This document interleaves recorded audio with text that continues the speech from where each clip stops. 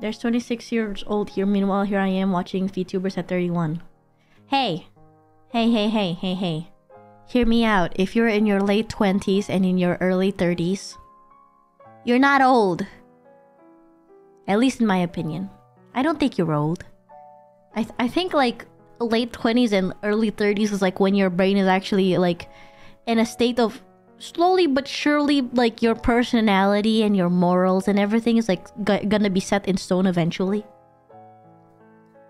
Thanks, I'm in my mid-30s. Mid-30s is also not old. Late 30s is also not old. I think 4. Like you can kind of like start using the word old. By like when the head of the number is 4, then I'll be like, I guess you can call yourself old. Maybe, just maybe. But like medium, you know, like I still would squint a little bit, you know, like if you're like in early 40s and you're like I'm old, like I guess, like it makes me go I guess. And then when your head is 5, like early 50s, I'd be like, okay, yeah, maybe you're old. 40 isn't young, but not really old. Yeah, I'd say like 20, 30 is like still like, I feel like you're still easing into adulthood.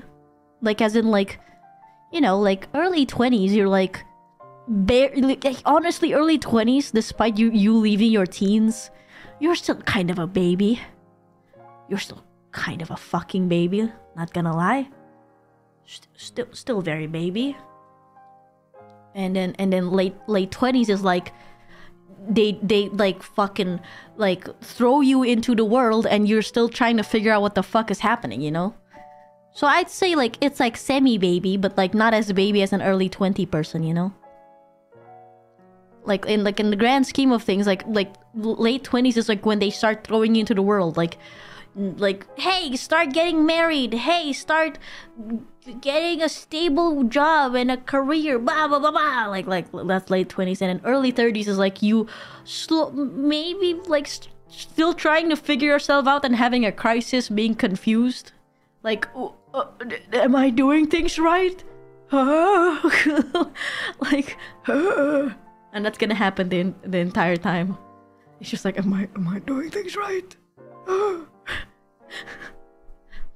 Projecting much? No, I'm not projecting. I'm just explaining why I don't think 30 is that old. Like I see some tweets of like some jokey tweets from children that are like, oh my god, my followers are like above 16. They're all why is my mutual so old? They're all like above 16. Fucking fossils. And I was like, 16? So it's actually a good thing, isn't it, that I'm like my standard for old is very high. That tweet is beautiful. Kinda jealous when seeing younger people successful than you are when you are old. It feels like your life is wasted. There's no such thing as a wasted life. Whatever choice you made in your life is always going to be what choice you made. You made that choice. And that's good. It's just what you're going to do with it, and like with the path that you've already made, you know? There's no right or wrong way to live your life. There's no guide to living your life. There's no like sure, there's like guides that you can follow, as in like you can look at other people and go, oh, I should do that with my life, you know? But like your life is your life, and if you want to live it in a specific way that you want to, go ahead. But for the most part, there's no like, here's the right way to live your life. So if you see someone that's like younger and more successful than you, probably shouldn't take it as a, oh man, my life has been wasted, because everybody has a very different path on how they deal with their lives.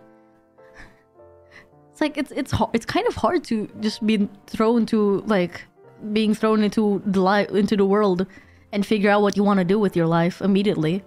Some people are fortunate enough to be able to figure out what they want to do in their life in a very early age, and some people just have to figure that out for a little bit longer and mess around a little bit longer, and that's okay.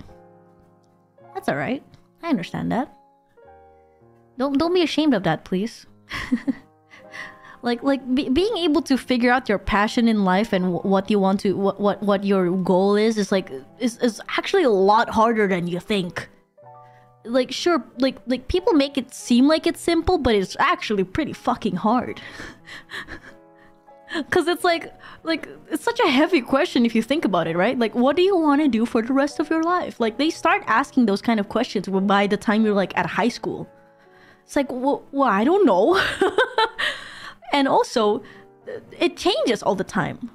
Like whatever you want to do, that's why like your dreams as a kid changes, right? Like you from a kid you're like, oh, I want to be an astronaut, and then when you grow up you realize, oh, I don't really want to be an astronaut, I want to be a this, I want to be a that. Like goals change for everyone, so it's kind of hard to pinpoint one thing that you really want to go for in your life, because like, you know, you just gotta find that one thing that you really burns your passion and really gets you going, gets your gears going, and makes you like really excited to wake up in the morning, you know? That's hard. Finding that thing is hard. You gotta try a lot of new things in your life to be able to find that one thing. It's hard, and it's okay if you have a hard time doing it. And it's okay if other people have an easier time doing it. That's fair. like some people just have like the opportunity to be able to try many things from a younger age, I think. That's how I think about it personally. Like maybe they have a more loving family and such, and like their environment actually supports like them trying all sorts of hobbies in a very early age. Therefore, it allows them to be very successful in a very young age because they've figured out what they wanted to do in a very young age in a supportive environment.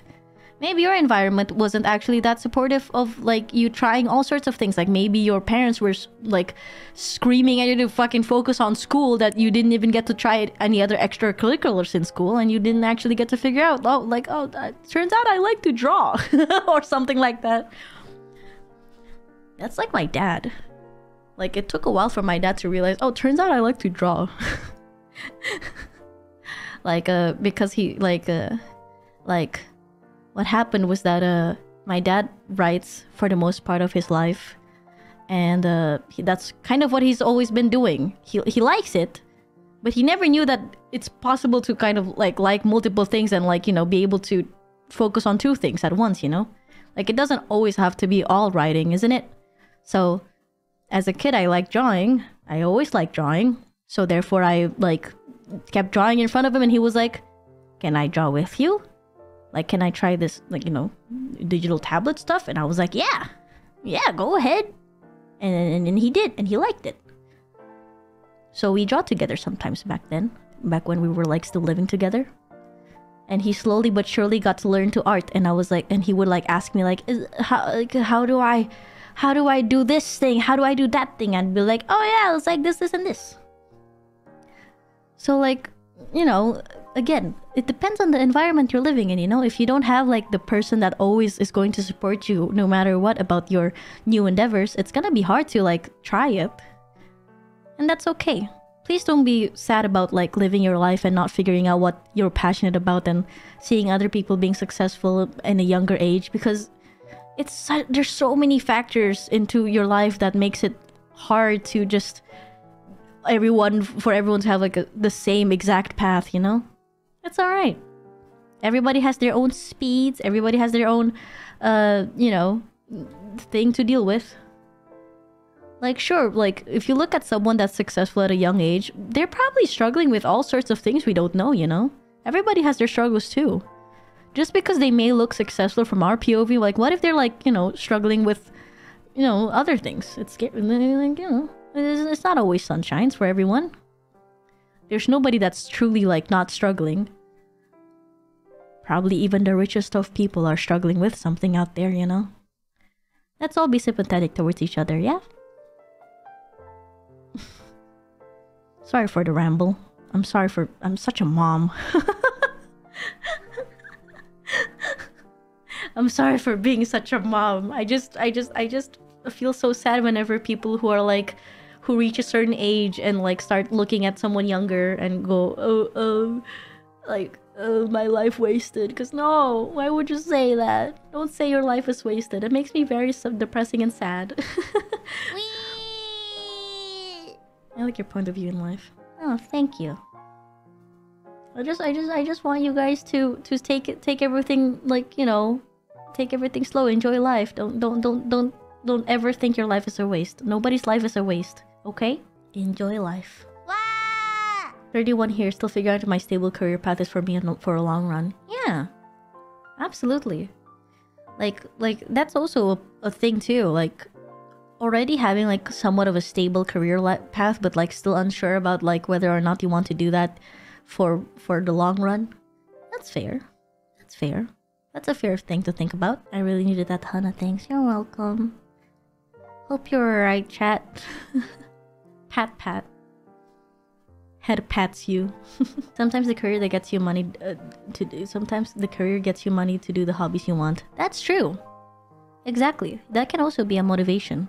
If you hate your job, but the job gives you money to be able to support like a hobby that you might like a lot, then that could be like a motivation for your job, you know? I've been going through some hard things like that, and I need to hear something like that. Thank you, Hana. Aww. It got me the money, but I had no time or energy. There will be time eventually. Okay? There'll be time eventually. That's how I feel about streaming too. Like, I work really hard on college and stuff, and trying not to fail. But like, knowing that one day I'll be able to stream again and sit down and chill with you guys, it makes me very like happy, you know? I'll be able to stream eventually. I'll have time eventually. And then boom, then I have time and then I stream guerrilla, because, you know, I don't really know exactly when I have the time. Managing time is hard. Managing time is hard, man. There's too many things to juggle. Like, the amount of times I woken up in the morning just in absolute true sweat thinking I like missed my class, and turns out it's a freaking Sunday. Makes me feel so stupid. Ah, no. But that's how hard life is, you know. Time management escapes me, and I get scared. Just wake up, like it happens a lot. Like waking up in cold sweat, thinking you're late to something. I'm glad that it's a very relatable content. Where I even have a nightmare I failed my exam. Yeah, I get dreams about like my everyday life too.